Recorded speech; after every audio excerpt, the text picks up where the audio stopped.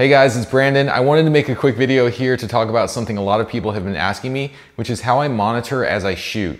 My camera, the Sony A7s III, has a tiny little monitor that is fine for handheld use, but when I'm on a gimbal, the screen is further from my face, so I need a better monitoring solution for some shots. So here's what I've been doing. I've been using my Vivo X70 Pro Plus phone with the Monitor Plus app.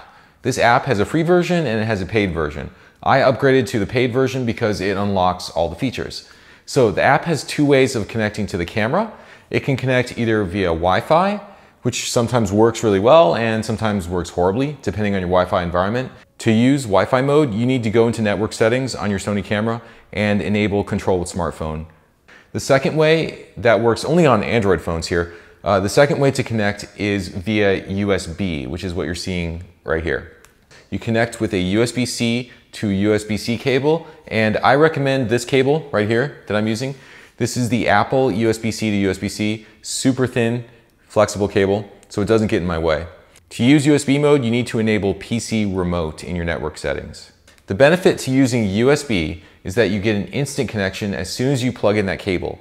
The app opens automatically and the video feed starts right up. So there's no time spent monkeying around with the Wi-Fi connection trying to get it to work.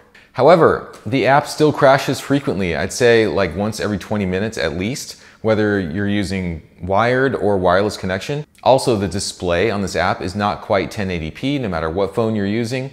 No matter what quality settings you're using in the app, it doesn't go up to 1080p, and that's a limitation of Sony's APK. It's not really the fault of the app developer, but just so you know, you won't get a full 1080p image.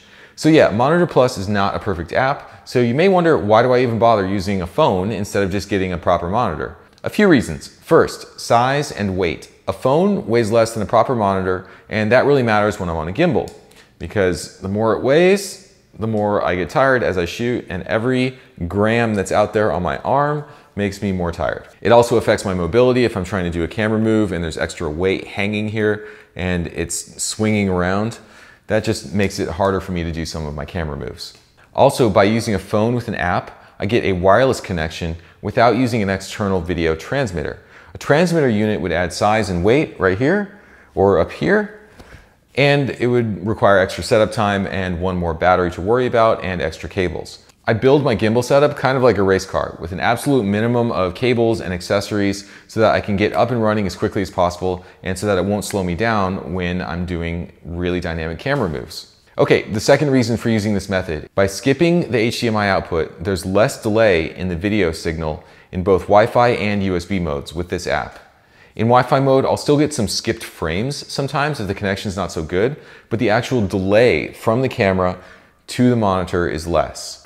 Also, the app gives me the ability to control a lot of features of my camera remotely by touching the screen of my phone. This is important as a gimbal user because I can't physically touch the buttons on the camera while I'm running around with my gimbal because it will cause shake.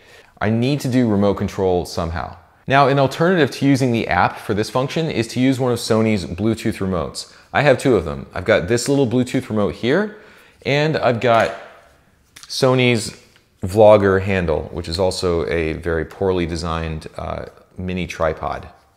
These remotes allow you to press a custom key for your camera, so whatever you assign to C1, you can trigger remotely.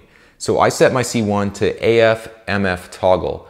Then I can press the button to switch between manual and autofocus during a shot without touching the camera. But let's say I don't want to bring out the extra physical gear. Well, I can still press AF/MF on my phone's screen and it's almost as convenient. The app has a whole lot of features like this, but this isn't really an ad for Monitor Plus, so I'm just going to talk about the features that I personally use and the ones that I care about. First, it lets me load my own LUT.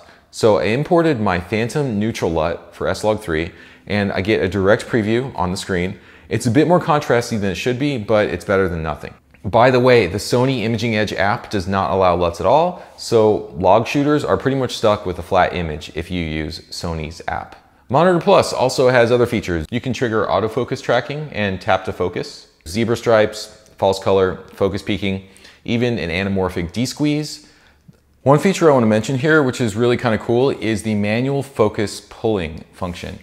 So this allows you to control manual focus of an electronic Sony lens from the app without any focus motor attached. So if I didn't have a focus motor here on my gimbal, if that was detached, I could still control the manual focus by dragging on the screen in the focus pulling mode. It's not perfectly smooth. What's really cool here is that the numbers shown seem to correlate with an absolute focus distance, even with electronic focus by wire lenses. So let's say I want to focus at a certain distance. Well, I just remember the number, and that number will always correlate with the same focus distance over and over. You can do repeatable focus moves. Now, I wish this worked perfectly, but just like everything else with this app, it is a little bit buggy. Sometimes the focus will drift off the number that you're trying to get to. So even though it is an absolute distance, it will go to that number and then it'll like jump to the next number for whatever reason. It will miss its mark basically. I don't know why it does this. It's just a bug. And sometimes I'll get an error message while I'm trying to pull focus and the app will crash. That method of focusing isn't quite ready for prime time, but there is another way that you can use this manual focusing feature that's much more reliable. If you are using a focus motor on your gimbal, then you can set your focus marks according to the numbers on the screen of the app.